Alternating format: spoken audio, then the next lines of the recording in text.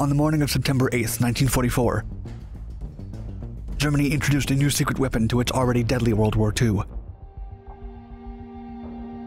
It came out of nowhere and caused a massive explosion in Paris. There was nothing to compare it to. The weapon was part of Germany's Wunderwaffe, its miracle weapons program, created in a last-ditch effort to shift the war's balance in the Third Reich's favor. The V-2 rocket, nicknamed the Retribution Weapon 2, was the world's first long-range guided ballistic missile. No defensive systems at the time could do anything to counter the weapon, and V-2s rarely failed to reach their targets. They were extremely fast, powerful, and precise. The Allied forces, desperate to find an efficient way to counter the V-2's sheer effectiveness, realized that there was only one way to avoid further destruction. The solution was destroying the secret German military bases where they were assembled. Operation Crossbow's objective was simple: find the enemy bases where the V-2s were located and blow them to smithereens. But things weren't going to be that easy. The Allies soon realized that there were not 2, or 4, or 10 research facilities, but more than 50 scattered all over Europe. A race against time was undertaken to destroy them all before the bombs could disrupt American supply lines in France. Everything seemed lost to the Allies, until an innovative method created by the British intelligence seemed to offer hope. Cutting-edge 3D photography would reveal where the V-2 launch sites were hidden.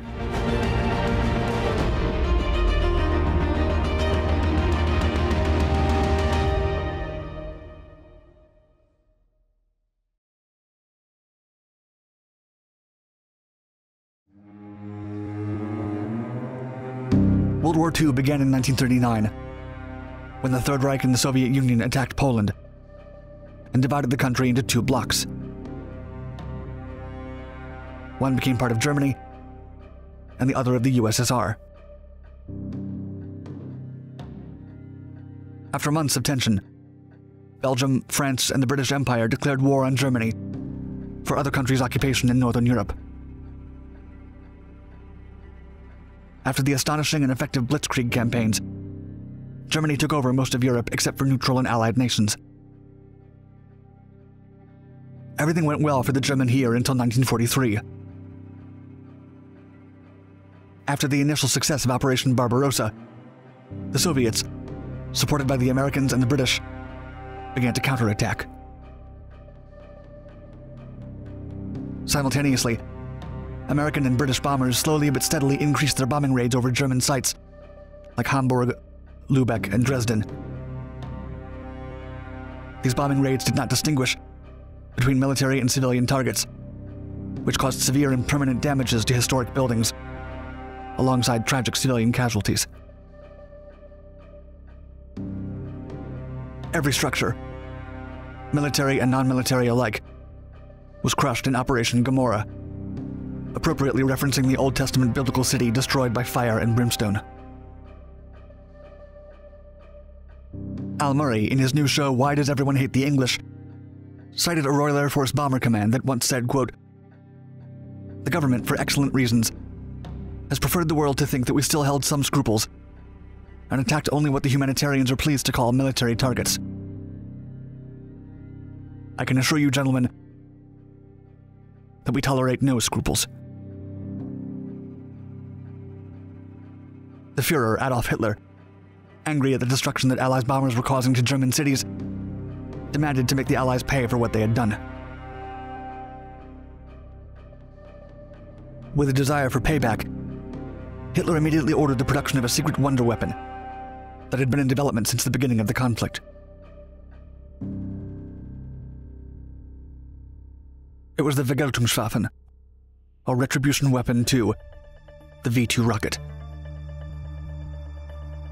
As its name said, the weapon would avenge the civilian casualties and damage done to German cities by Allied bombing raids. V-2 rockets were an evolution of the V-1, an early cruise missile. However, the V-2 was larger, faster, and more potent than its predecessor. The rocket was 14 meters tall and equipped with a 907-kilogram Amitol warhead at the tip. Its size gave it a range of 320 kilometers, with a maximum speed of 5,760 kilometers per hour. This rocket was fast. Really fast. Its speed and range made it practically impossible to intercept. Allied attempts at jamming the V-2's guidance system was useless, because the warhead did not use radio guidance. Instead, the V-2 rocket was guided by gyroscopes and an analog computer that continually monitored its course to adjust it accordingly. The V-2 was intended to be launched from complexes similar to modern missile silos. But Allied bombing raids and the infantry advances on the ground forced the military to rely on mobile launch platforms that were moved continuously to avoid being targeted by enemy aircraft. More than 5,500 V-2 rockets were built between 1943 and 1945, with almost 100 launched every day since the first one hit Paris in September 1944. The rockets wreaked havoc on Allied cities. Between 5,000 to 9,000 military and civilian personnel lost their lives, and 30,000 were injured by the damage caused by the V-2s.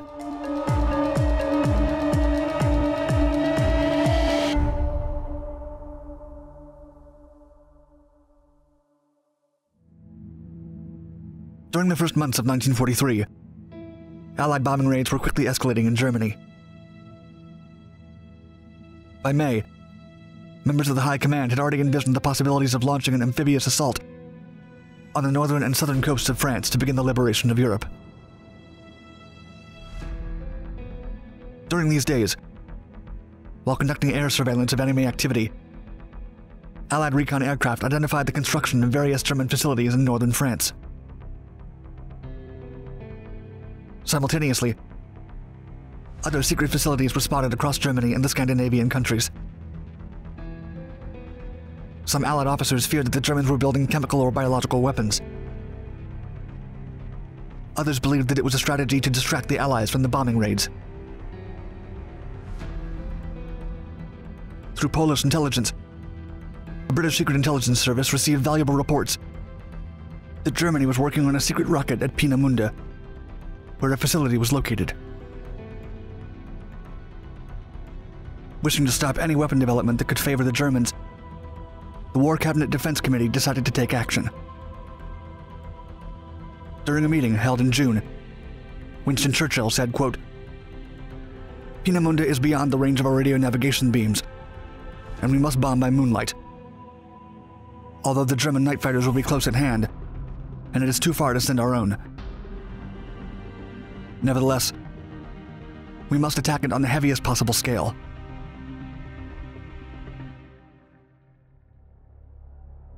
The result was Operation Hydra, launched on August 17, 1943. This Royal Air Force Bomber Command mission's objective was to dismantle the German Scientific Research Center at Peenemünde. For maximizing the accuracy and damage of the bombing raids, the British decided that it would be best to attack during a full moon at 2,400 meters. This was meant to diminish casualties and fulfill the secondary objectives, like destroying the quarters where the facility's scientists and engineers lived. During the nights of August 17th and 18th, the British 83rd Squadron, a force of 500 bombers under Captain John Searby's command, bombed the area. They lost 215 aircrews and 40 bomber aircraft. The Luftwaffe lost 12 night fighters and more than 170 civilians, including scientists and engineers, although no permanent damage was provoked to the facility itself. To prevent more attacks on Peenemünde, the Germans painted signs of bomb damage to the facility to fool Allied recon planes. Scientist Siegfried Winter would write, quote, "We climbed onto the roofs and painted black and white lines to simulate charred beams. The bombing was deemed a success because it forced the German military to rely on mobile and not static launch sites for the V-2 rockets.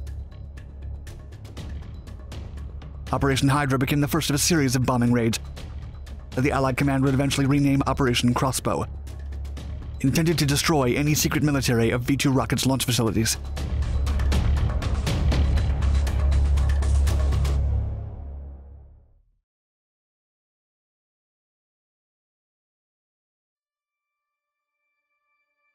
In November 1943, British reconnaissance aircraft discovered the first of 96 sites for the V-1 and V-2 rockets.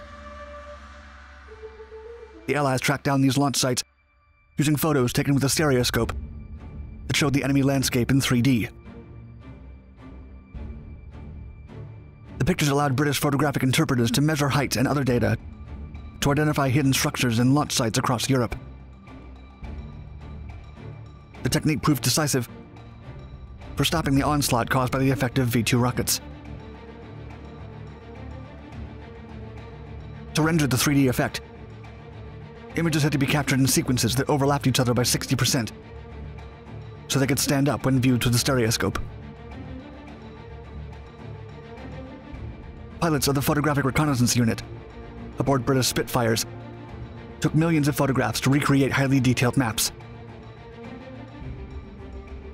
The Spitfires from this unit were unarmed, as they carried 5 cameras that left no space for any type of armament.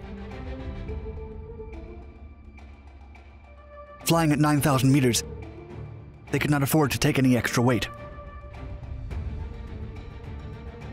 88-year-old Jimmy Taylor, a reconnaissance pilot and the only survivor from the unit, told BBC, quote, "We had no guns, no bullets, so I didn't kill anyone.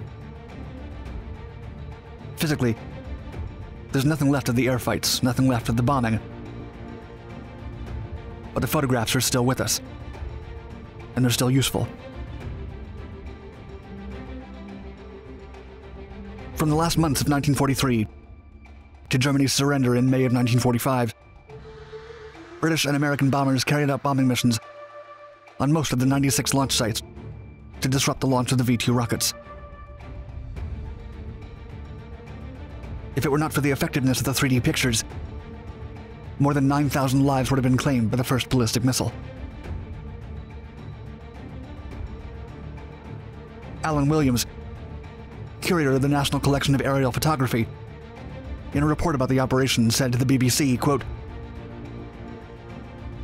"Without this photographic intelligence, the Germans could have launched potentially devastating attacks on Britain before D-Day that could have easily changed the outcome of the war."